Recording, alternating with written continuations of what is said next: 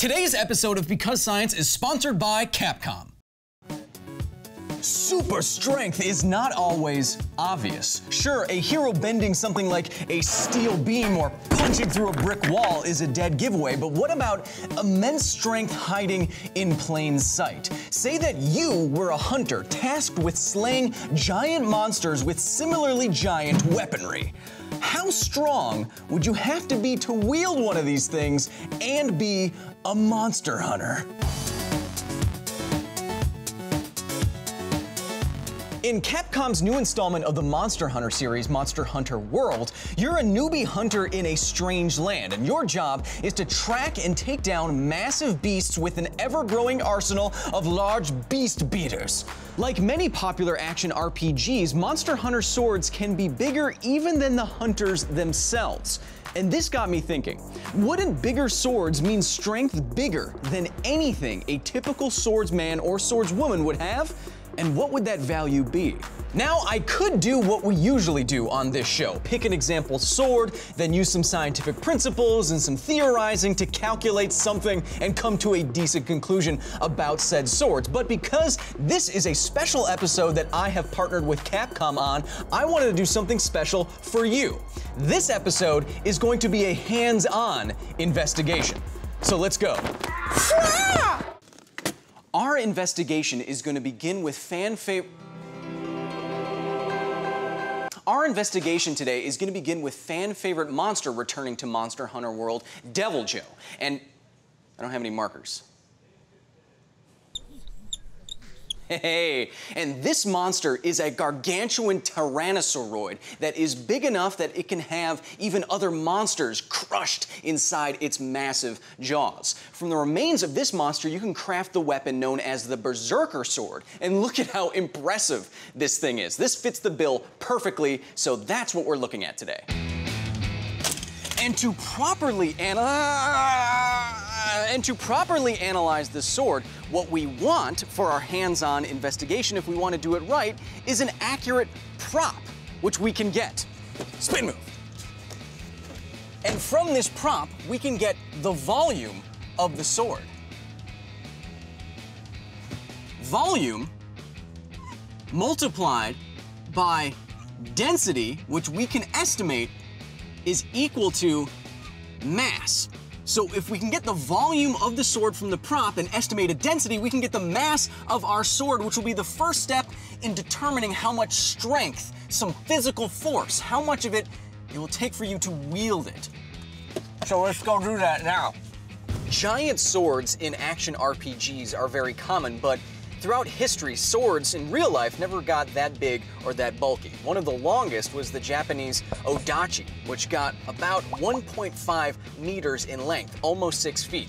And one of the bulkiest, the heaviest of swords in human history, the two-handed great swords, only got about 6.5 kilograms worth of mass, about 15 pounds. I have a feeling, just looking at the Berserker Sword, that it's gonna make those two historical examples look like toothpicks. Now, I may be a science boy, but I'm definitely no prop maker, so that's why I came to this prop shop and enlisted the help of one Clint Carney. Hey, Clint. Hey. Lower third, bam! How you like that? Are you ready to be my smithy today? I am. Okay, sounds good. So you get started on the build, and I'm gonna talk more about the cool science involved. Sound good? Yeah. It's a time mission, Clint. I gotta go.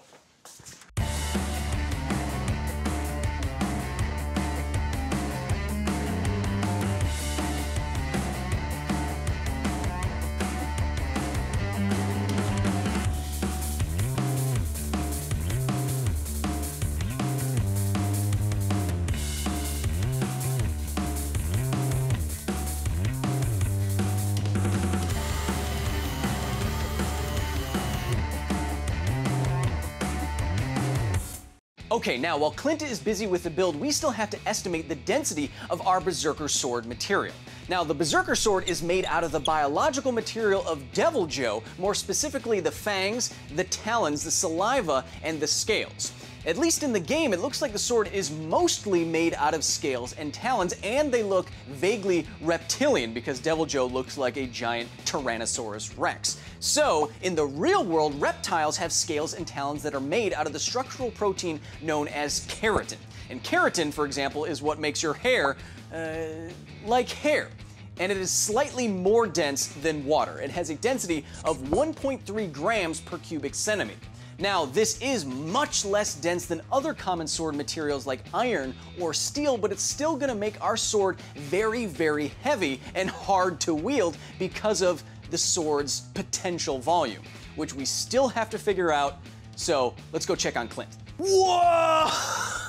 This looks fantastic! Great work, Clint. This is perfect. It definitely looks just as formidable as it does in the game. We could easily get all of the measurements that we need from this. What? You're still gonna pay me, right? Clint, it's a timed mission. Leave me, go. Leave me to my measurements. Also, thank you. Measuring time.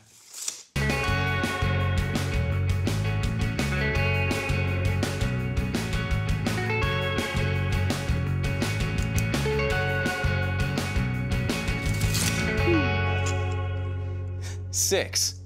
Nice. Okay, so I've done all of my measuring, and what I did is break down this very complicated shape into more simplistic shapes, like three-dimensional rectangles and cubes. You do that, and you add up all of their volumes, and you get a total volume. I got 0.13 cubic meters, which doesn't sound like much until you realize that's 34 gallons of sword. Now, if you multiply that volume by the density that we assumed for the Berserker sword, that of keratin, you get a total mass for this beast of 170 kilograms. 370 pounds of sword. That is like having 2 or 3 or 4 adults sitting on the end of your blade. Now, just from that, I think you can tell that you would need a lot of strength just to handle this thing. But you'd need even more to wield it. Swinging swords around is hard, not just because swords are heavy, but also because how that heavy is distributed. This is the science of moments, or rotational forces. And moments get bigger or smaller depending on how far that force is away from a rotational point. So for example, if I have my arm here and I pull down on my forearm, the force away from my elbow is gonna create a rotational force at my elbow. But if I then pull down on my wrist twice as far away, that rotational force, or torque, doubles. We can use the science of moments to determine the real strength that we would need to wield a Berserker sword by calculating the torque that we would need to generate at our wrists in order to move it around, or at least just hold it up off of the ground. That means determining where the weight of this sword acts relative to where we're holding the sword down at the hilt. That all means we have to determine the center of mass for this sword. That's hard to do for irregular objects like this, but you can do it. And you can try it at home. All you need is a piece of paper, some paper clips, and a piece of string. Now what you want to do is poke holes at the very edge of this piece of paper. Then you are going to systematically take the paper clip, insert it into one of those holes, get everything stabilized and free to swing, and see where the line of action is, where gravity is pulling the paper clips. This is gonna give you an indication of where the center of mass is, but you have to do it all the way around an object. So I'm gonna go through that process right now. Doing all that, I determined that the center of mass for this irregularly shaped piece of paper is right here. Now, all I have to do is replicate this somewhat cumbersome process with something slightly more complicated. Just give me 1 second. Oh, it's actually heavy. Okay, here we go. Okay. So with a little bit of math and some science, I determined that the center of mass for this sword is about 1 meter away from where I am applying the rotational force at my wrists, about 3 feet. So if you take the real Berserker sword's weight, about 1,650 newtons, and multiply that by that distance from the center of mass to my hands, you get around 1,500 Newton meters of torque.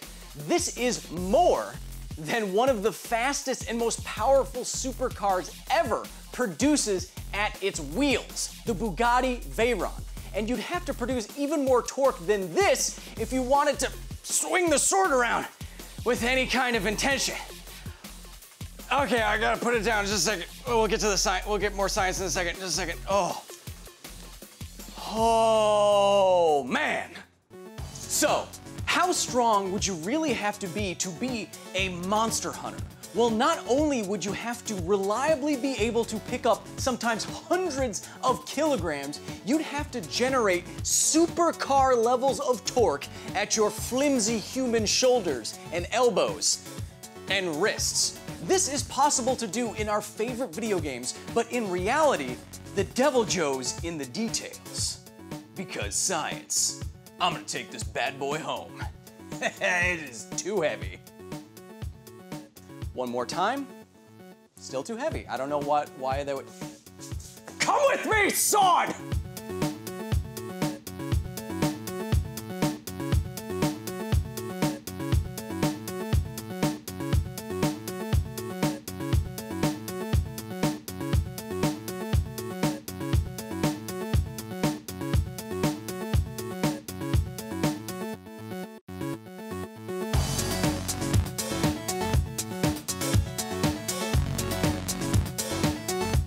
Thanks again to Capcom for sponsoring today's episode of Because Science. You can get Monster Hunter World right now on PlayStation 4 and Xbox One. And it's a lot of fun. If you want more of me, head back to Nerdist.com or follow me and all the nerdy stuff that we do here over on these platform places. Thanks.